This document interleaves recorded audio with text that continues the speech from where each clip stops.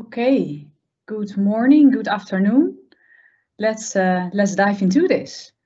So I would like to start with mentioning our Philips ambition. It is to empower people to live a healthier life and to prevent the need of hospital care and support the transition out of hospital after clinical treatments and preferably keep patients out as well. So as an experience lead, I enjoy designing an experience that truly enables users to lead a healthier life. I'm Nicole de Klein, and I'm going to tell you a bit about our journey to make this happen. I'm joined today by Eva Dekkers, and unfortunately Sander Bogers, part of our core team, can't join today. So today I'd like to talk about three things: how data can play a key role in the design process, how we build a system that grows with the user, and how we gather feedback on the system in the field. So let's hear first from Eva Dekkers how and why data needs to play a key role in the design projects. Over to Eva. Yes, thank you, Nicole, and also warm welcome to everyone joining us from different places in the world. As Nicole said, I'm the design director for data-enabled design, and I think with this team and the broader data design team, UX research, service design, UX design, we are really pushing for what design can do, bringing data and AI into an inherent part of our design process.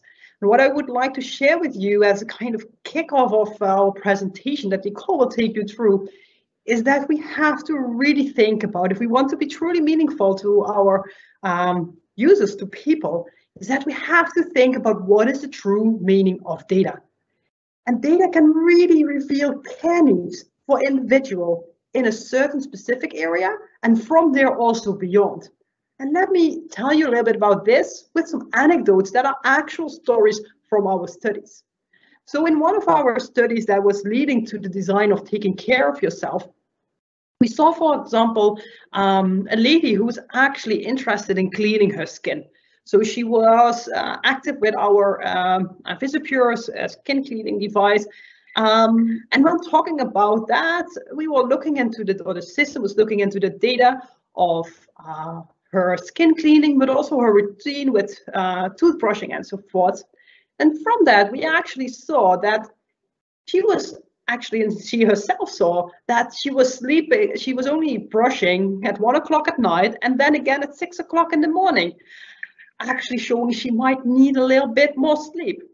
And that was not immediately working for her. So we were helping her with our skin cleaning advice to fight some tired eyes. On another occasion, so this is really about taking care of yourself in your daily routine, but it hinges on, could we actually help someone to get better sleep? In another occasion, we saw a male participant actually forming quite erratic behaviors of both brushing his teeth and shaving. To the middle of the night, to the middle of the day. And it actually turned out that this participant was suffering from a burnout. So in here you see that it's these personal stories that could really, if we could really help people on these personal needs, we could make a difference and maybe also prevent them from developing more severe conditions. So we also like to think about that in that way in our solution and have these different elements part of the solution, thinking about what motivates you. How can we bring self-awareness? Can you really understand what could be the ways, like the example of brushing your teeth at different moments of the day that show that you are not sleeping that much. But also think about what motivates you. You want to get most effective sleep, or do you want to get longer sleep? How much sleep do you actually need as a person? It's also about making you smile, getting you through the day, preparing for the special moment when you are about to go to a wedding. It inspires you to change your behavior or do something differently and make yourself feel the best version of yourself. And very importantly, we want to go to the point that you also feel looked after, that with this taking care of yourself system, you have this body, you have this support that helps you in small things, taking care of yourself, but also the bigger questions that we all run into if it comes to our health. And that's why we really aim at truly understanding what matters to whom in which situation. So through our devices and through the interaction with our system, we have an understanding of how the user behaves. And if we know this, we can also want to know with more subjective qualities, like why does the user behave like this? And if that is the type of data, so both quantitative and qualitative, if we bring that together, we can point at the moments that we can deliver care when it matters and also how it matters. So this is kind of the starting point. What is the value of data? Always considering what is the personal benefit for our users, for people. So let's have a look at how we then designed the taking care of yourself system.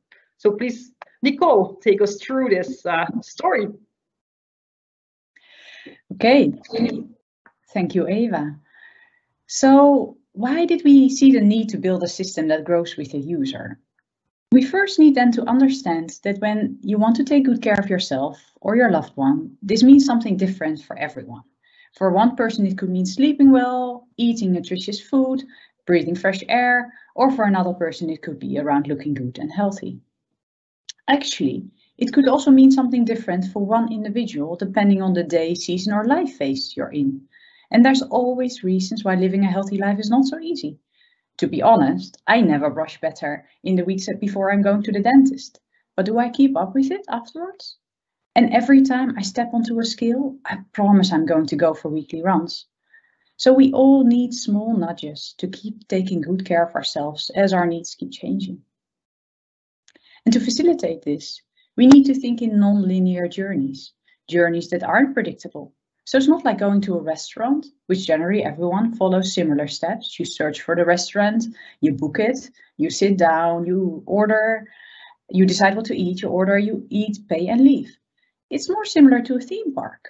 We all enter through the same entrance, but our paths differ from person to person. You can spend all day in one ride, whereas others go all around this park to explore the rides there are. So we need a new way of caring that puts these evolving needs in the center and supports every unique journey. As Eva already said, we call this caring when it matters, having a meaningful dialogue at the right moment. We do this by aiming to understand the current needs of a user and capture that in a care profile and trigger actionable care plans to enable outcomes and understand the new needs of the user, all in a continuous loop. So how is this care profile influenced? Let's take a look at a real example of our study.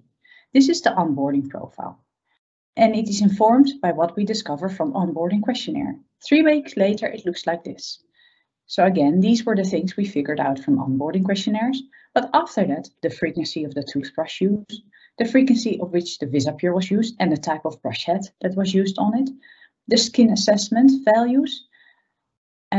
It's both influenced by data from using devices and the services, as well as subjective input through conversational UI. So that means that the articles she's reading, or he or she is reading, and self-reported motivation is also influencing this profile. Then what are care plans? So care plans are built up of smaller modules that each provide their own value, and they can be placed in any order that is relevant to the user needs to make up a full program. So every module aims to achieve a different goal, such as the models you see here, articles to improve the awareness on a topic, or life coaching to improve your performance, or a questionnaire to probe on some context. Those are examples of the modules we have created. But still, I hear you thinking this still looks like a system on paper. So how did we gather feedback from the people in the field on this system? We have actually done multiple pilots to optimize the system during our design process. And participants in these pilots are given different devices, such as toothbrushes, skin sensors, or shavers as a first entry into the system. The study that I'm going to talk about now was a study with 20 participants over 8 weeks, and they had a number of devices. Open trackers were also given as it allows us to gather data from the user that is on a topic that they are interested in themselves. We also have a channel to talk with our participants, which is an app, and a researcher dashboard. And as it was important for us to increase the sense of dialogue instead of just a single directional communication line, We used the Flow AI tool to create the personal programs in a conversational UI style. So really conversations that you could have like in WhatsApp. We had 571 pre-scripted conversations trees created at the start of this pilot, and more during the study when we went live. At the back end, we could see a full overview of the data collected by the devices, which you see here on the left. It's raw data, but also gathered insights on the data. And there was an extensive trigger dashboard in which we created the logic for the automatically activated modules that I showed you earlier, so when new topics or questionnaires were introduced. And they were introduced based on interest levels in the care profile, but very often in combination with other requirements, like whether it's evening or Sunday, or it's a high pollen day today. The Wizard team could monitor all in-app conversations, including how it changed the care profile score, which is what you see here. So you see the points that are added or distracted from the care profile on the different topics. And we used it to monitor whether the triggers were meaningful or whether another intervention was needed. Now let me explain that a little bit better with this example, one of our experience cases. So participant X starts using the brushing coach with his toothbrush. And after 1.5 weeks, the data shows that there are no morning brushing sessions logged. So the trigger that senses there's no regular brushing routine was activated and explained why it's important to brush regularly and if he wanted to see a brushing report. That was confirmed, so the system sent a report, and it's obviously in this report that there's no morning brushing sessions logged. The system then asked if he would be interested to set reminders for brushing in the morning, and the reply was no thanks. Yet, we did see 2 morning brushing sessions happening after this first reminder was sent. So this would indicate for us wizards an opportunity to find another hook and dig deeper in the true unmet need. We wondered if the benefit of a great smile would be a hook into motivating change. As we had some conversations prepared on the impact of nutrition, such as teeth stains and breath, we triggered that. This resonated, and breath control seems to be a topic of interest. Some inspirational content was given on how food impacts the breath, and after a few days, we introduced the job of cleaning the tongue. It was mentioned alongside with the option to order a tongue cleaning accessory. And as he started to use the accessory, we noticed that it wasn't always using it in the morning, and very often actually after brushing instead of before. So the conversation could continue on this topic.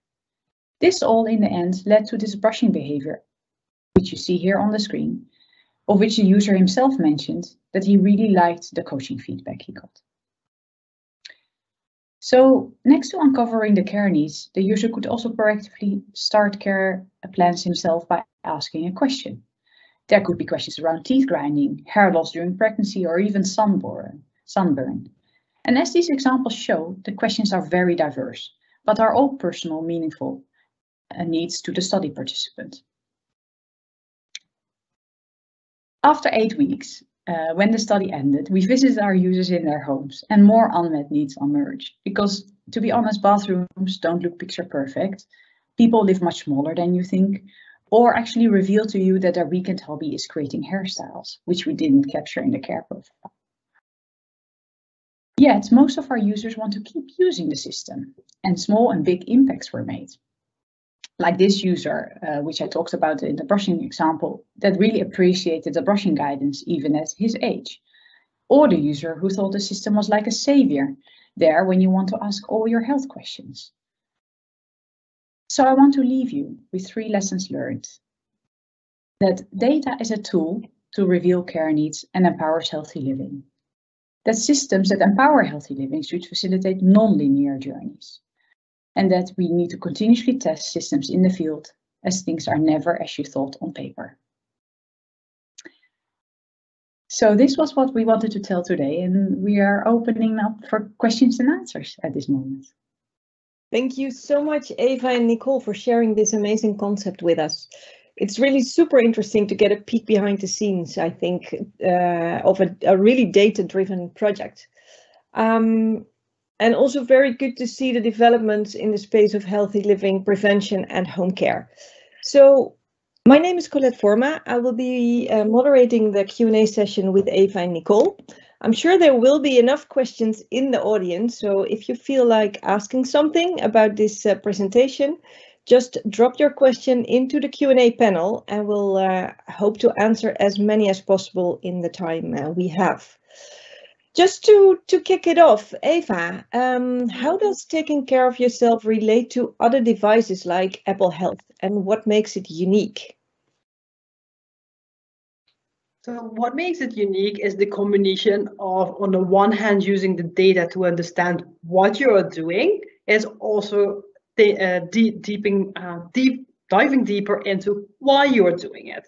And we really believe that these are essential if you really want to support people in making choices or changes in relation to their health. We all know that, you know, for some of us, it might work to get a presentation of your own personal data, but for many of us, it is far more effective if it has some more depth in, you know, having a conversation on why and then choosing the right intervention. And that is, I think, the second difference is with a system like this, we can really move into support on various fields.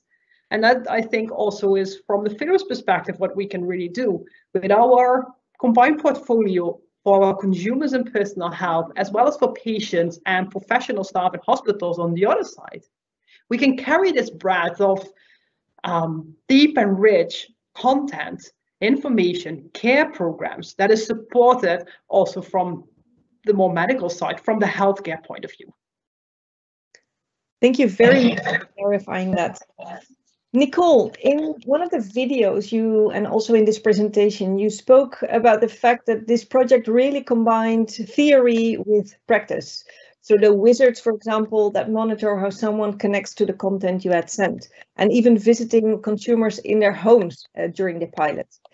Can you expand on what this brought to the project team and what you learned, how it helped you taking next steps?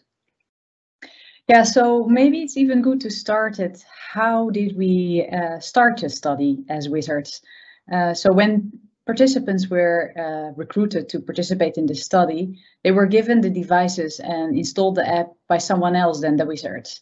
So we as wizards would never have seen these people before we started interacting with them behind the scenes, which is actually also how the system would start normally. They would also only know your name and don't know how you look like or get any context from that. And then obviously when we visited their homes, we already had built quite an intimate relationship with these people, knowing all their needs. And then you finally see a face with that name and that person, and you see a house, and then you really understand whether you did make the right suggestions for them to uncover care needs, or you found out indeed, like this lady that has this bathroom with lots of devices and a passion for creating hairstyles, that actually this is what we could have helped her also on creating hairstyles with less damage, fitting her passion. So it really helped the team to, at the end, as wizards, also see the people in real life and then anticipate future care needs that could be triggered in the system again. You discovered. And maybe I could add to that question or to that answer. So in this project, actually in our data-enabled design team and the approach we develop, we always see an intimate relation between advancing the design discipline and capability and skills, together with really also pushing, in this case, how could we deliver care in the best way possible, also in a business context, to our users. And over time, this is actually a nice example of how we started with smaller projects. We once started with advancing or accelerating on a single connected product in actually childcare, around modern childcare, around a connected baby model. We started learning about how could we use data into the design process. And from there, we started to make steps, making the ecosystem bigger, having more devices, having more content, into what Nicole has been explaining, thinking and coming to the point that we have to think in how can we facilitate these multidimensional journeys, non-linear journeys in which basically anything could happen. And that is very important because anything can happen in anyone's life. Yes, there will be similarities, but the thing that matters most to you is maybe that thing that makes you unique. And how, if we can unravel that, we can actually accelerate in delivering more personalized and precise medicine for more of us, starting in the healthy living and prevention area. So this is something that we develop in-house, and where we go and where you especially see here, we move from first research and innovation projects into larger scale studies and pilots, as Nicole showed, into now actually developing this further directly for our consumers. Really, really interesting to hear. Thanks for that. I'm imagining people might have questions around the ethical side, so data security and all related matters. Can one of you elaborate on that? Yes, I can give this a start. Actually, this is something when we develop this data-enabled design, as I just talked about. This is one of the skills that, as a design organization, and that goes for the design community at large, we actually have to develop. And this is actually in an area where we deal with personal health, and we are not per se at the starting point dealing with very severe conditions or acute care settings. But we are moving this practice also into the patient's life, and also into the clinical professional area. And then it's very, very important that we do it right within all the privacy regulations and ethical considerations. So we really invest in this as a true design skill. And actually, in an earlier conversation that we had with maybe some of you earlier on core care, you see that we really pushed and had our first design-driven clinical study, really valuing experience and making personalized care possible. So also for this, taking care of yourself process in all stages, we follow the highest standards. We are not looking to get your data, we are looking to use it to bring a true benefit to our user. Within all the regulations and boundaries that are there, and also finding out how we best deal with that. And the most important lesson is that the ethical conversation is not something you just do at home with, at our design or within Philips. It is actually something you co-create with the people you design for. Because in this world where data becomes more available, where things get more connected, we have to shape that together and see how we could use that to the true benefit of our users, of people. Thank you, Eva. Maybe connected to this, there is a question in the audience if we have thought about the ethical aspect of selling extra products, like you mentioned, this way.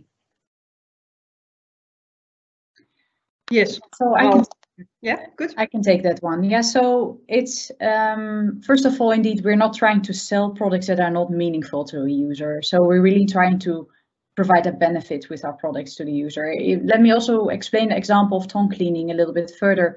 So we didn't probe on buying a tongue cleaning accessory initially. We just introduced the topic of tongue cleaning because bad breath was a field of interest. And we explained how you could clean your tongue with other manual solutions. But then we also obviously introduced that there's also a solution that fits the Philips Sonicare. This is then all up to the user to decide whether this is more fitting their needs at this moment or not. So it's not about pushing devices, but making a meaningful, delivering an end benefit with the right solutions at the right moment. Mm-hmm. Thank you, Nicole. Another question here, on top of using this service for personalized recommendation, can it also be used as a trusted tool to identify specific and unknown needs geographically for Philips?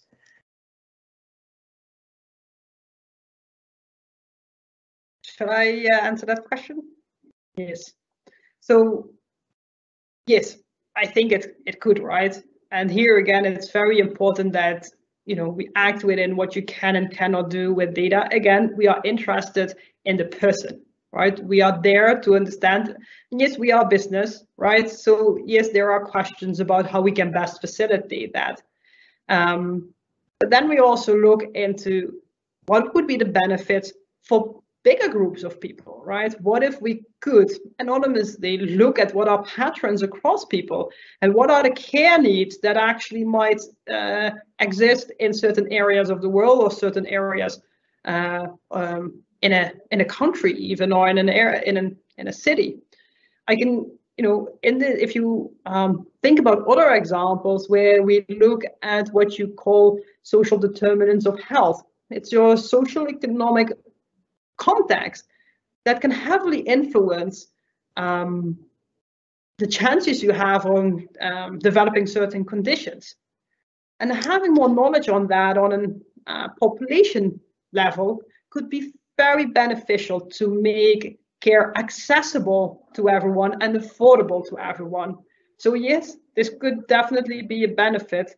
And again, I really want to stress that we always look at that from what is the benefit we can bring to an individual's health, or maybe in the future also to community health. And maybe still, that indeed we also saw this during the study, that when we actually found out that a trigger works, a new trigger works for one person in the study, we could also apply it to other people.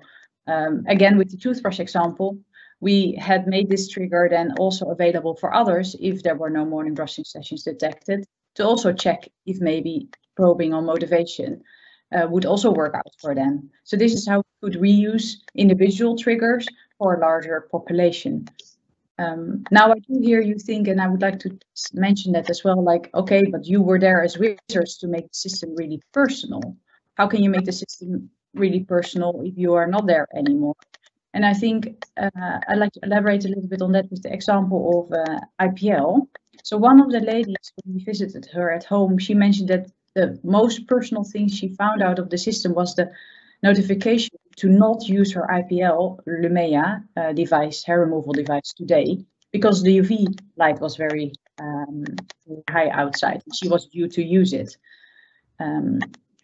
And this notification was given because it could, your skin could be sensitive because of sunburn. She thought that was the most personal message for her, because it came at the exact right moment when she really had that care need. So it's a simple trigger, it's a simple rule-based trigger, but given at the right moment and given in the right context, can be super personalized. Mm-hmm. Thank you very much for elaborating on this, Nicole. That's really interesting. Was there any evidence found on the influence of families and friends on activities of participants? Yes. Yeah. So actually, we have done studies before the study that we now showed, where we followed her whole family. And then you do see a lot of interactions between families on, for instance, also brushing behavior, but also sleeping patterns. That's good to take into account. This study focused on one individual. And we have to combine those learnings also going forward to see how can we cater for multiple stakeholders in one service. Yes. Nice, thanks. Yeah, maybe I could follow up with an anecdote on that side, because indeed we also looked at families, and we were looking also in how to evolve our practice around data and how could we use the data inputs to make design decisions. And at first we were looking at toothbrushing routines, and we couldn't really find any. We were thinking like, yeah, what is now really interesting about this? We were looking at the days, and people actually find it quite steady way of brushing if you look at them individually. But then indeed, if you would look at the family and you would compare families, you would see that actually families have, they have a family routine if it comes to brushing. And that is actually, especially if you have young children, you can imagine, that is a very interesting thing to use in your system to support. And later we also did so. So in a later study, we really focused on brushing routines of young children and their parents. And we used like a voice assistants to really support this brushing routine. And then again, these insights that we had from earlier studies about family routines around something as brushing, we can use them to really build meaningful concepts and solutions for people. So again, that's how you find out what is the meaning of data for the individual, but that certainly also then inspires how you would bring value to others. Yeah, and so you can then address the whole ecosystem, the whole family in this case. Yes. Nice. The combination of data awareness, push notifications, and supplemental information is great for the beginning of the change in behavior.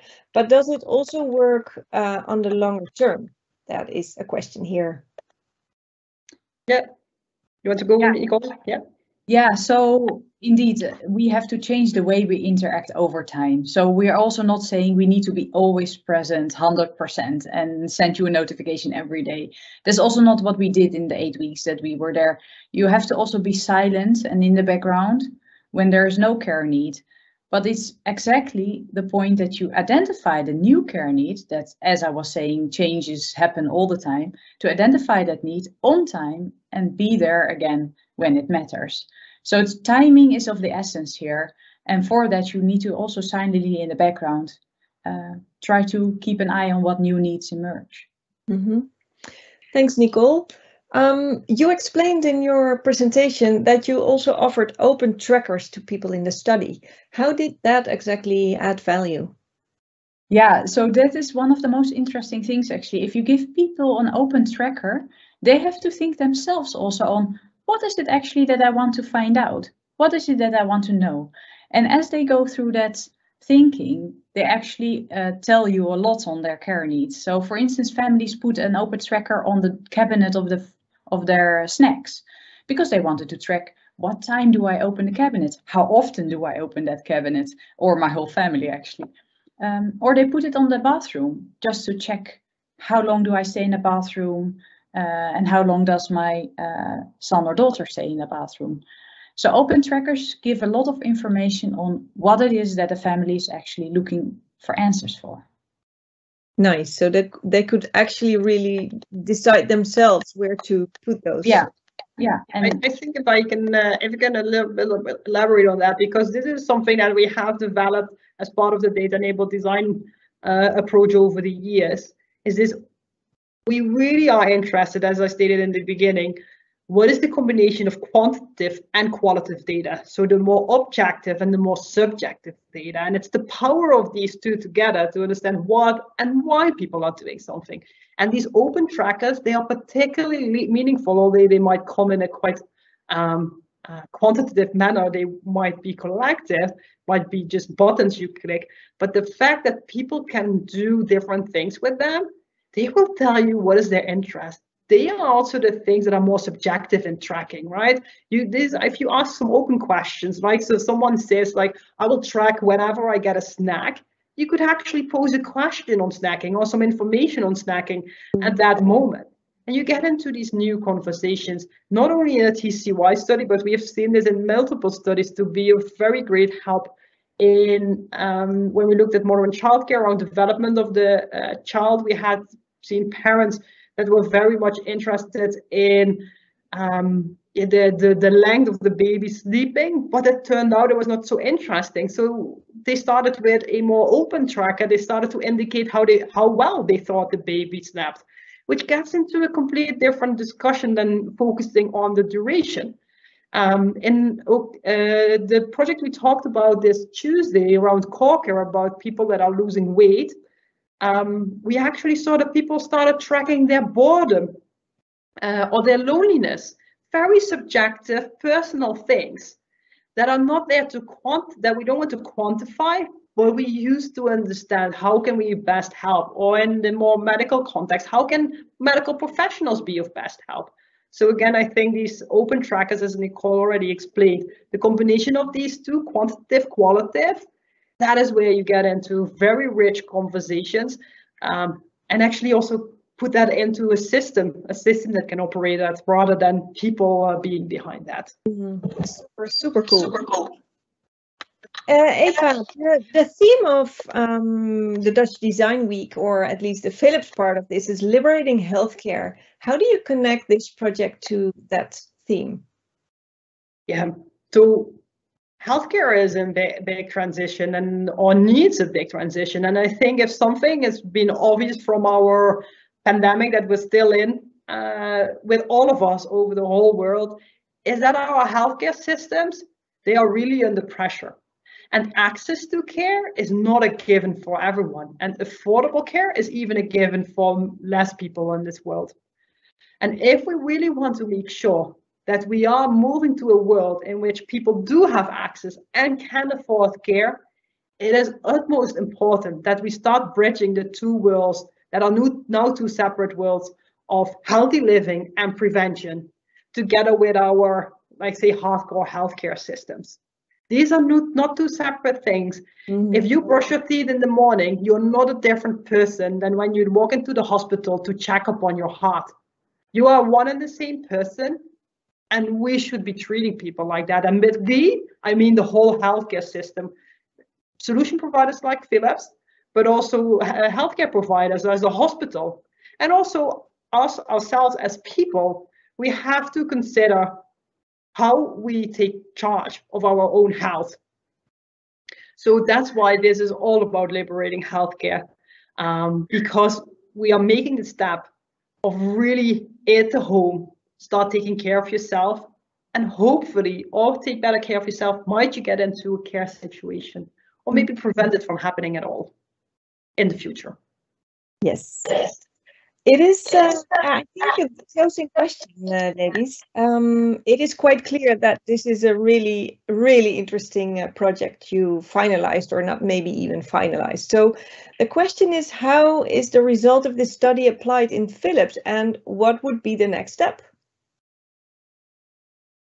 Yeah, so there are several projects where we are applying these learnings to. As Eva already mentioned, we're applying this to projects that are looking into the healthcare system. There's also projects in personal health where we're trying to uncover how can we continue to apply this method of really understanding people in our current apps and solutions that we have. So it's about actually educating our inside organization also with these learnings and tools, and keep applying them in the field further. Wow, looking forward to hearing more. We've come to the end of this inspirational session. Eva and also Nicole, what if people are interested in becoming a colleague in Philips Experience Design, joining one of your teams? Yeah, they can simply scan the QR code, isn't it, Colette? So yes, maybe I can add to that. Your team. Sorry. So indeed, just scan the code and sign up for the talent pool if you are interested in joining Philips Experience Design. And I think Eva, at least your team is growing also this year. So yes, jump on it. I could maybe add a little bit to this. Yeah. So yeah, we have seen so this is a multidisciplinary team, right?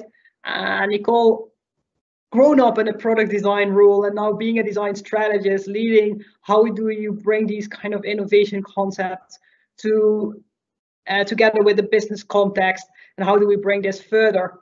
Me coming in also from developing a capability like data-enabled design. How do you build this? How do you make this a reality? And how do we take a step further? It's multidisciplinary, but data design is a big part of concepts that you see here. And yes, we are a growing team, moving fast. So keep an eye on our vacancies, both in Eindhoven, in Bangalore, and probably also in the US. We will grow. So also don't be shy and connect to me on LinkedIn. I will always post the openings I have. Thank you very much. And thank you both again for sharing this amazing work with us. Really well done. And also thanks to all attendees for joining this last session in our online series for the Dutch Design Week. Many thanks for all the great questions, and really looking forward to seeing you all again. For now, goodbye. Thank you. Bye-bye. Thank you.